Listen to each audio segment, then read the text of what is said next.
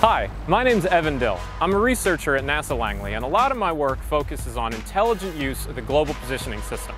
Now, when most people think about GPS, what they think about is using an app on their phone to get to a nearby restaurant, or find their way around a city that they've never been to before.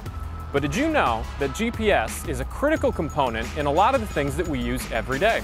From our banking system to telecommunications, our power grid, even some traffic lights. GPS has found its way into being a critical component of everyday life. Isn't that right, Natasha?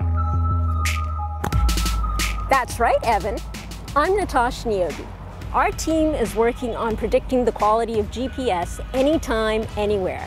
This is especially important for the safety of autonomous vehicles, such as driverless cars and unmanned aircraft. That's where Julian comes in to make things very fast. You're up, Julian. You got it, Natasha. Hi, my name is Julian Gutierrez, and I'm a computer engineer here at NASA. The code I write today will help shorten the time it takes to accurately predict the GPS quality of entire cities. Generating these results as fast as possible will be critical when seconds matter. Back to you, Evan. This is where all the research and development comes together.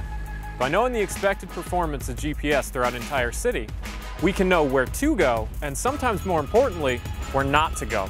This can increase safety while at the same time saving on resources. It takes a team to bring you innovations that you can use today. You ready? 3, 2, 1, let's go!